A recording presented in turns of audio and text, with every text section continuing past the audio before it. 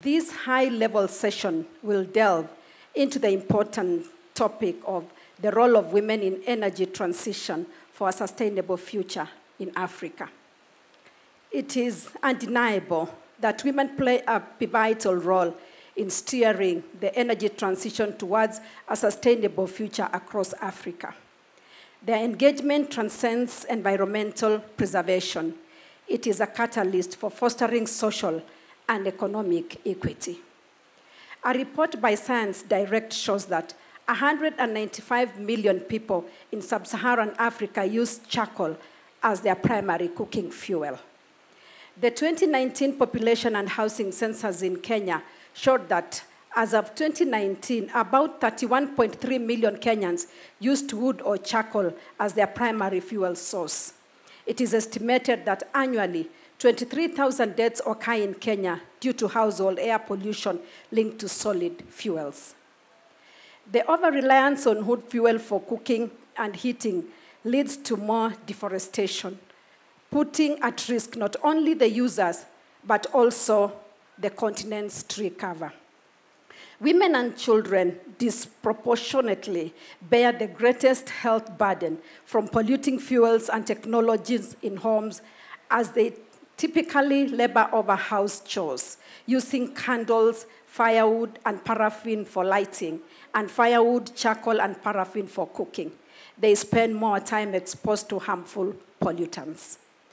While designing policy interventions and solutions that will accelerate the energy transition, women need to be involved to ensure that the interventions are built with the users in mind. Ladies and gentlemen, today we shall discuss and deliberate about the substantial roles that contributes that women all over Africa can offer.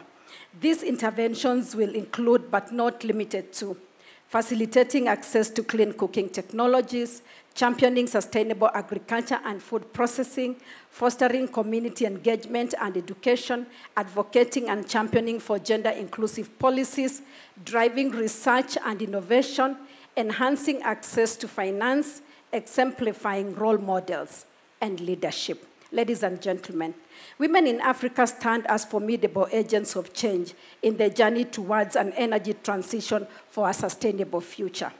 Their contributions extend beyond environmental preservation, encompassing economic development, social equity, and community resilience. Recognizing and supporting the diverse roles women can undertake in advancing clean and sustainable energy sources on the continent is of paramount importance. Beyond this event, let us propose to strengthen partnerships and collaborations among governments, civil society, the private sector, and international organizations. It is my prayer that this session today will raise awareness about the interlinkages of energy transition with other sectors like health, climate change, and gender mainstreaming. Allow me to extend my heartfelt gratitude to you all for making time to attend this important session.